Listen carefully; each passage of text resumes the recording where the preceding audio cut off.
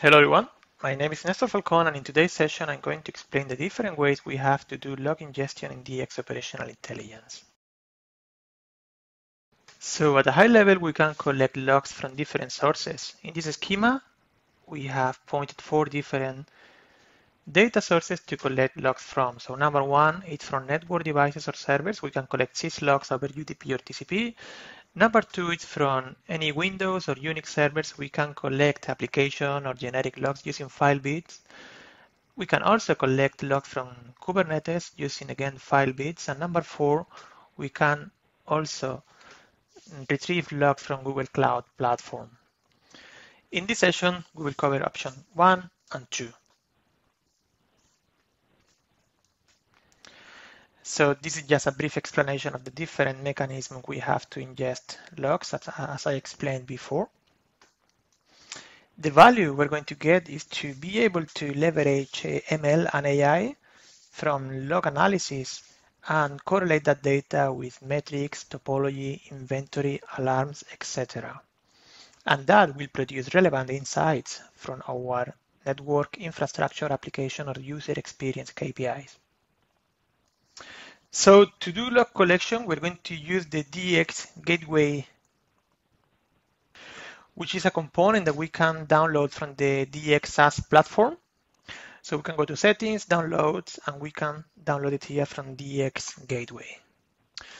So the DX gateway contains several components, like the on-prem gateway, which is an interface to collect alarm from DX SaaS and send it to third-party products. We also have the on-prem ITSM, which integrates with CA service management to track and manage alarms. We have also DX Resmon to integrate with third-party products, and then the DX collector, which is the component that we're going to use during today's session for log collection. So this is the DX gateway solution high-level architecture. We can see here the several components that I have mentioned before, and we can see the log stash, the log collector that we're going to use today to collect syslog data and also generic log data. So we have downloaded the DX gateway to a Linux machine, and now we're going to proceed to install it and configure it. So we unzip it, and we can see that it contains all the components that I mentioned before. To do the initial configuration, we need to go into the config folder, and here we have a file called generic config. This file is going to take basically 3 parameters that we need to put only once for the installation, right? Which is the tenant ID, username, and password. And then when we install it, DX Gateway is going to go to our SaaS platform and fetch all the token and authentication needed to do the integrations. So I have added my user, password, and tenant ID in the generic config file. And now we're going to proceed to the installation. So there we go, we're going to start services, and for the time being, I'm going to start only the log stash component. So we have completed the installation of log stash. We can confirm that it's running. And it is also listening on port 6514. So now we're going to configure our syslog to send raw syslog data to log stash, and from there it will flow to SaaS. So to recap, we have installed the log collector, and now what we're going to do is we're in the point number 1, so we're going to configure our syslog to send raw syslog data to log collector, and from there it will be forwarding to DX operational intelligence. So to do that, we need to go into the rsyslog.conf file, and we need to add a forwarding rule in the bottom of this file. So as you can see, here is my forwarding rule. I have also uncommented these variables that are needed for the forwarding syslog data. And then we have added this template. Here I'm tagging my data with my tenant ID. And as you can see here, we are also specifying which IP we need to send the data to. This is where logstash runs, and this is the port where logstash is listening. So with this configuration, I'm going to restart rsyslog, and now we're going to start seeing data in DX operational intelligence. So right now what is happening is that rsyslog is sending data to Logstash, and Logstash is sending data to DX Operational Intelligence. So to verify that the data is being ingested, we're going to go into DX Operational Intelligence. This is our landing page, and we're going to browse to DX Dashboards. And from here, we can use one of our out-of-the-box dashboards to see the syslog data. So here we go. We can see that in the last 5 minutes, we are ingesting syslogs from this host, which is the host where we have installed Logstash, and we can slice and dice all the syslog received from our Logstash running on-prem. So we have completed point number 1, and now we're going to showcase point number 2, where we can use FileBit agent to collect data from any Unix or Windows server and send that data through log collector, Logstash, to DX Operational Intelligence.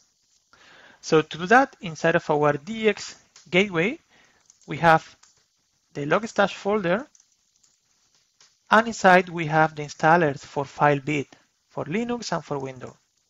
So we go into the FileBit folder for Linux, and here we can run the install FileBit script. The logs location, the tenant ID, and then the host name where Logstash is running.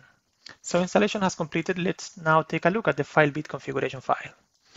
So we are now in the home directory of FileBit, and there we're going to modify the YAML file that drives the configuration of FileBit. As you can see, we have several sections, like depending on the type of log that we want to monitor, like generic log, syslog. We also have Apache, etc. So we're going to add the monitoring of a generic log in this section. So first of all, what we want to do is to enable the monitoring of generic logs. And for this demo, we're going to monitor a Symantec security log. So there we go, it's in var Symantec sep logs. And we can also give here a regular expression or a pattern to monitor multiple logs at once. I will also add a couple of tags here.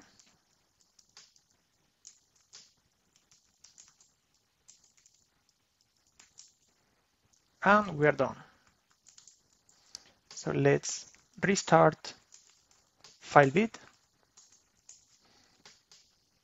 And right now, FileBit is sending data to Logstash on-prem, which is forwarding that generic logs, and it could be a log4j, Apache, Tomcat, Oracle, etc., into our DX Operational Intelligence. So let's take a look to see how the data is presented using DX dashboards. So to do that, I'm going to create a new dashboard. I'm going to query metadata, and I'm going to use the generic log index because, as you can see, we are monitoring a generic log.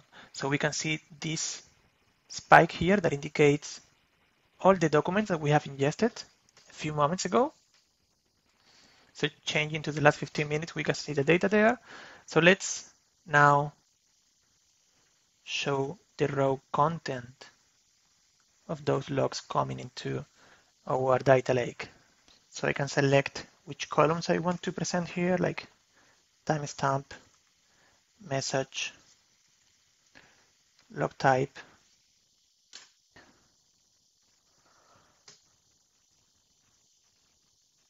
But for the purpose of this demo, we are completed now. We have ingested raw syslogs and also generic logs. Thank you for watching.